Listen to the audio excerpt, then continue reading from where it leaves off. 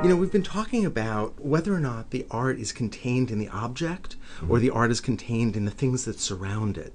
And what's really interesting is that in the late 20th century, artists started to make art that was explicitly about the way that society frames a work of art. And one of the great examples of that is by Hans Haacke from 1975, a work of art which takes a small painting by the famous neo-impressionist painter Georges Seurat. Everybody knows his painting, The Isle of the Grand Jatte. But what Haacke did is he centered his work of art on a small sketch by Seurat, and this work of art had gone from the artist's studio through many, many hands until it ended up partially owned by an investment firm and actually put in a bank vault. And so he frames a series of pieces of paper that says who the owner is. And so each framed object on the wall shows the history of the collecting of this painting. And so it went from being this object in the artist's studio to something that was now in a bank vault whose price had increased dramatically from something that had no price associated with it when it was first produced as simply a sketch to something that was worth in excess of $1 million by 1975. This is the sketch that we're looking at, right? Is that this sketch? This looks like a painting. This is, well, yeah. The sketch itself is actually a painting. It's the small version in full color of the painting itself. Oh, okay. So when you're saying sketch, it's just kind of a small... Exactly. It's a model for the large scale. And this was done by Seurat. Exactly. And Haacke, he actually, in his piece of art, or I guess installation, whatever we call it, he took the original piece of art? No, he didn't or he just photocopied? And he didn't even But it was literally a photocopy. Well, he didn't have access to the original because the original was now in a bank vault. And I think that was part of his issue, that now this was something that was out of circulation, that it had become an investment as opposed to a work of art that existed in the world. And this is interesting. I mean, this is something that, I guess it is, I struggle a little bit because at minimum I'm willing to say that this is definitely interesting. Like, I think it's interesting to just even have that.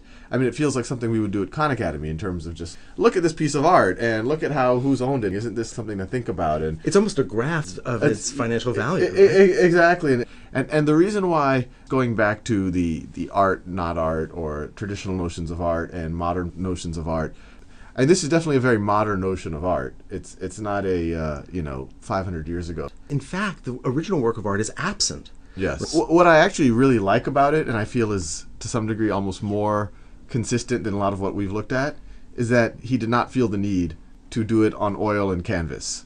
That he felt that, look, that's not a...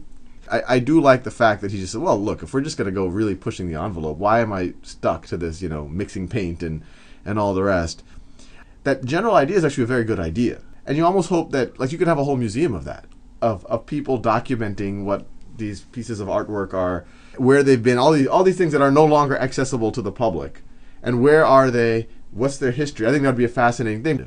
But also, it really documents the way the object's meaning has changed. So it's not just the financial value that's at issue, but it's also the way in which it began as something that was intimate and that was really a stepping stone towards another major finished painting, and then becomes almost a simple monetary instrument. So is something gained, is something lost? It goes from being something personal to the artist to being a commodity. I mean, that's what everyone, to some degree, cares about. That's their fascination. What is this worth? What is someone willing to pay for it? What's the... And I'm kind of conflicted because I've asked those same questions when I've seen... I've asked y'all those same questions. Sure. What is this worth? Or what are, what's the history of it? And I really like the idea of what Haacke did. It's both a little sad. It is taking art, and a lot of this art is this very personal thing. And it's really just pointing out irony or hypocrisy or something. But at the same time, I actually think it's almost really healthy. And maybe every piece of artwork should have that, where you see it. You actually see where it's been. And it's interesting that it's an artist doing it as opposed to an institution. Right. It's not a museum or a curatorial perspective, but it's actually seen as the more subjective, radical positioning of an artist. Yeah, and that's interesting because because it's a one-off piece, it looks like and I know this was his intention, is this work of art.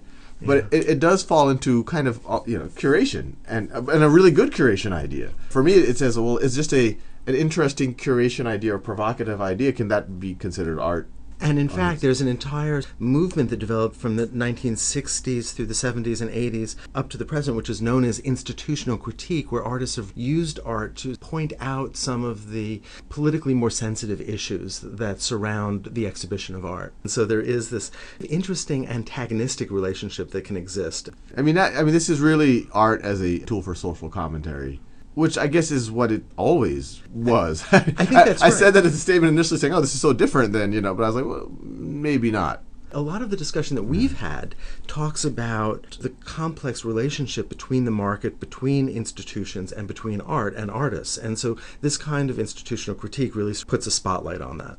But it doesn't seem to be a good strategy overall. I mean, I actually really appreciate it that he's doing that, and it's very honest and not hypocritical. What does it mean, even when the market has absorbed the avant-garde, to try to remain outside? But what do you think has been so what do you think the lesson has been learned from the art market? Well, now artists are specifically invited to museums to do a kind of institutional critique. Oh, really?